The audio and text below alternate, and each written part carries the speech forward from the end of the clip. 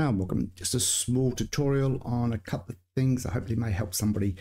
I'm going to process this image here, and there's a couple of things wrong with this. That's definitely not straight. I obviously did not take notice of my leveler in camera.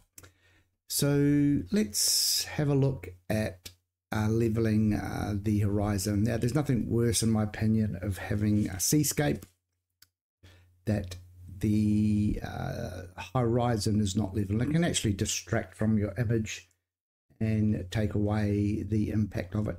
So that's the first thing that I'm going to do in Lightroom. So in Lightroom, just come up to just under your histogram, and you've got the little crop overlay or R on your keyboard. Now, there's a couple of ways you can do this. The way that I do it, you can just got this angle here, and there's a little tool here. If you left click, it'll come out. You'll bring it out of its little circle, and what you can do is just run it along the horizon. So just put that little cross here on the horizon, left click and hold, and then drag a point out to another point which you can see the ocean, and let go, and automatically you will have a straight line. If we go Control Z, the other way is you could try and use auto, and I think it does a reasonable job. And we'll go Control Z, and another way you can use the angle slider, and when you can see the little boxes, and you know, if you I don't use this because my eyes, but you can roughly just try and line those lines up to the horizon. Try that. As I said, I do like using the angle. Just click, drag, and let go. And what you can do is just come back to the Edit tab, and you can left click, blow it up, hold the left mouse button down, and you've got the kind of straight edge at the top here of the sky. So you just drag it up. You can actually see if you've done a good job. And to me, that is perfect. Okay, I'm just looking along the edge, and there's no daylight. Looks good. Looks good to me. So we've got a nice straight image to begin with. Obviously, this was shot on RAW. There was a lot more color happening in the sky. It was quite yellow. It was very warm. It was sunrise, so this was quite a deep blue up in the sky. And I think it was what was I shot at 8 seconds. So yeah, so it's very early in the morning. I don't think the sun had risen. So 8 seconds at f11, and shot at 16mm on base ISO. So let's come in and see where I want to go with this image. So I really want to push this color up. Definitely, I think needs a crop. I'm just looking, there's quite a bit of space in the middle here. Like, I'd actually like to actually pull the left side over just to narrow the gap a little bit. So there's a little bit of Photoshop, see if we can do that. So let's come and do some edits on this. So straight away, look at my histogram. It looks fantastic. There's no clipping. I put those on. You can see there's no red or blue flashing lights, or solid color, red or blue. So what I'd like to do is first is just come in and actually drop my highlights down even further. So I'm really kind of bringing some more detail back in that highlight area, even though it's not blown out, because I just want to add some more color, bring the color up on this later. Blacks, look, we could just come up and open those up. Maybe the shadows just a little bit, maybe show some details on those on that rock wall out here. Texture, you can play with texture if you like. You could put a couple of percent in there, maybe just add some texture. Detail, let's just push that up and hit the Alt key, hold it down, and just sharpen those pergolas there. Transform, look, this wide angle lens was stretching things, so why don't we come in and just bring the scale and just bring that in a little bit. I think that's actually helping the image come in. And I'm also looking at the pergolas there. Actually, this one here is leaning to the right, and this one here is leaning to the left, and this one maybe a little bit to the left. So probably not on a good foundation, but see if we can fix that in a minute. So I'm just going to bring that in just to tighten that up.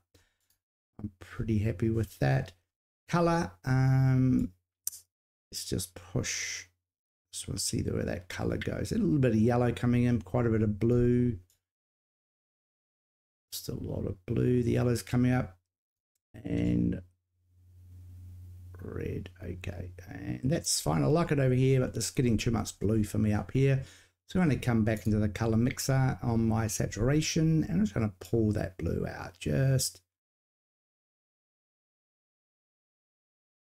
a little bit. Maybe some aqua there, much aqua there, but that's all right. I'm happy with that. And that's probably all I'm going to do in this image. So I'm going to come in, right click, edit this in Photoshop. So let's fix these vertical, it's going to flatten that. These, I need to bring this to the left, and these bring to the right, and this one needs to come to the right a little bit. So how are we going to do that? Well, there's a tool that we could try. I'm just going to duplicate the layer. I'm going to come up to filter at the top of your menu here and come down. Let's try the liquify tool. All right, now make this fairly large and see where this goes. So I'm just going to maybe about just off center and left click and just pull that to the left.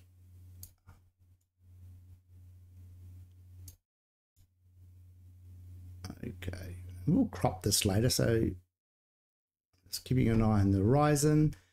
Now these two here, now I don't want to go too small because it may be there, and just see where this goes. So I'm just going to come in and just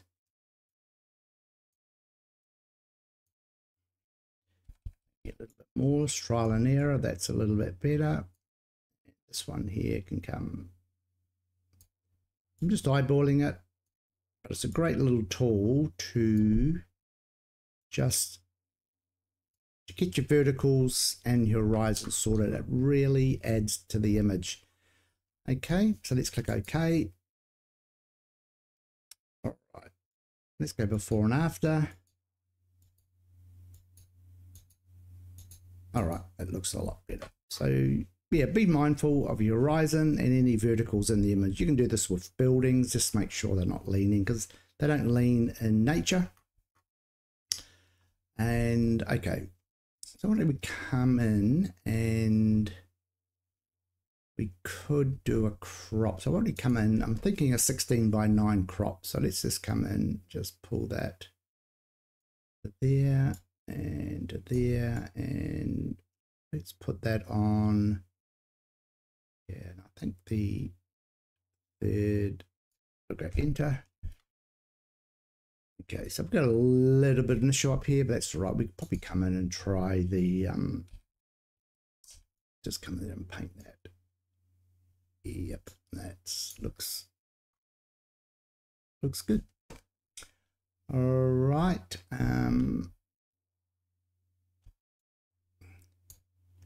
Now I'm just thinking, I wonder if we can actually slice this image and bring it in a few inches. We'll give it a go. Let's just come in and make, or let's say to there. When you hit Control T, brings up your transfer tool, and let's have a look here. See what happens here if I just bring that across and try to keep this sky level. This is about there. Let that go. Hit enter. Okay, so we're aligned because of the blend, and we'll need to crop this out. So what we could do is help this blend by putting a mask on this background copy. So let's just come and hit a, just to make a white mask, and let's use a black paintbrush to paint out. So hit the X and then the brush, maybe 30% opacity. You can see it up here on the opacity, 30%. Just see what happens if I just blend this sky in a little bit better. And I might go 40% just to speed things up.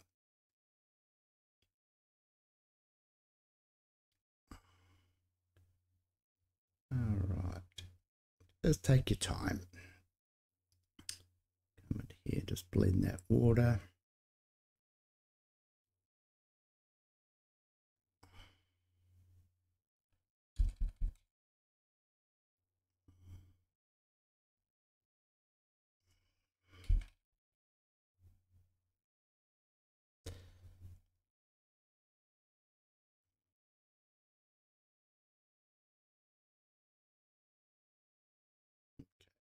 Slowly getting there.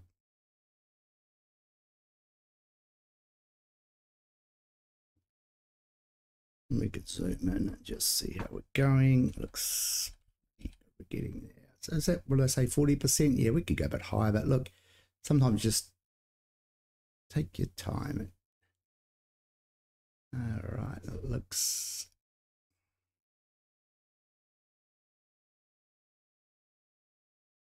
that's good. All right, how are we looking? Maybe just a little bit here.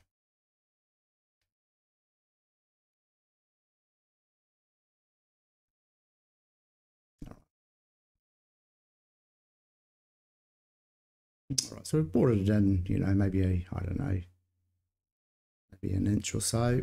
So let's come in and crop that and just bring that into here. All right, so there's a slight difference. I think it's just put that in over a little bit just to knock that gap out a little bit. Looks pretty good.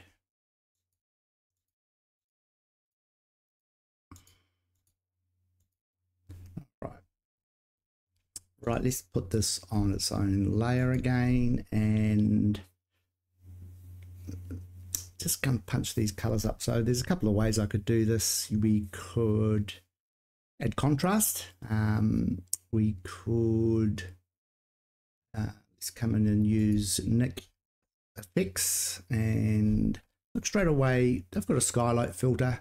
You could come and just hit the plus and it'll straight away put on skylight filter, and you can bring that off and you can bring that up.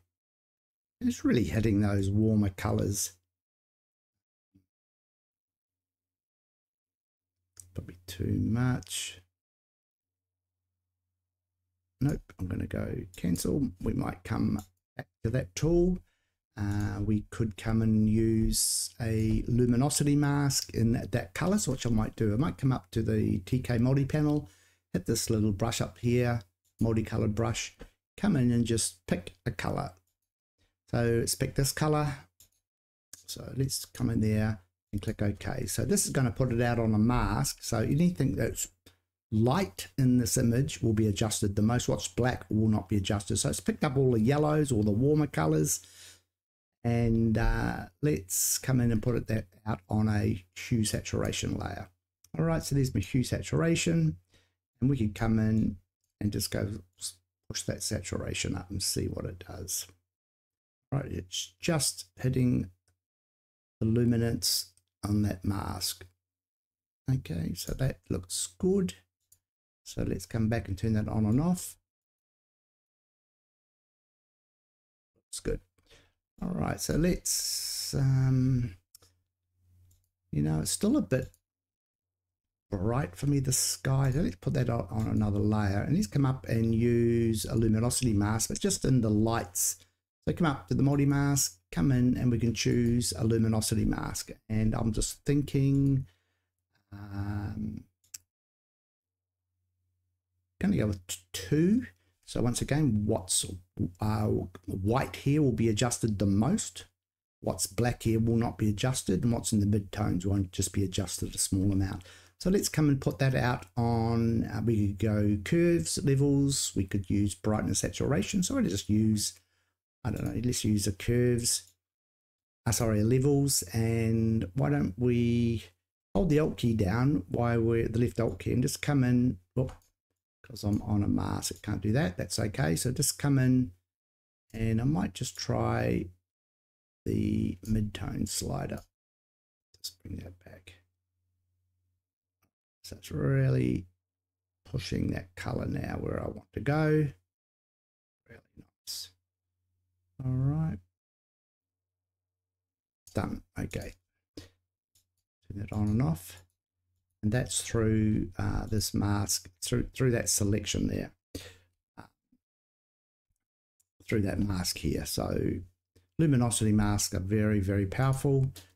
And if you're using, you know, shooting landscape, you know, take a bit of a deep dive to learn, but it's well worth it once you understand the basics. And let's have a look here. Let's put that out on layer, and let's just tighten this image up because all the action's really in the center. So why don't we kind of sandwich this image to bring the viewer's eye into that middle. So let's come in and use Adobe Camera Raw, which can be found up in your menu up here and under filters. And why don't we hit the M key for our masking features and use a luminosity mask. It's going to scroll out. So I've got my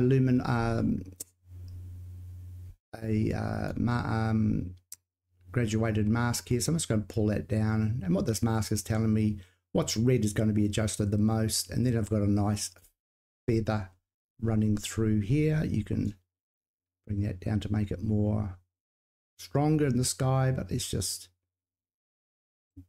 there, and let's come over to exposure and just drop that exposure. All right, just drop that. Okay, so I might just put some yellow in that, just a little bit of yellow and a little bit of magenta. Now I'm going to click on create a new mask. So just above the mask here, I'm just going to hit create new mask, and we're going to do another linear gradient. Once again, I'm going to come up from the bottom, and I'm going to add subtract some light. So I'm just going to pull this down, maybe add some blue here, maybe a little bit of magenta. All right, we can come back to this edit to bring us back into all our exposures and colors and detail tabs, and just looking at it, and look, pretty happy with this. So yeah, so I'll probably just click OK, my logo on it. So yeah, so hopefully that just helps somebody getting your horizon straight. Maybe you've got a couple of things you need to straighten in the vertical, and then just do some basic adjustments on your image. So hopefully that helps somebody. Thanks for watching.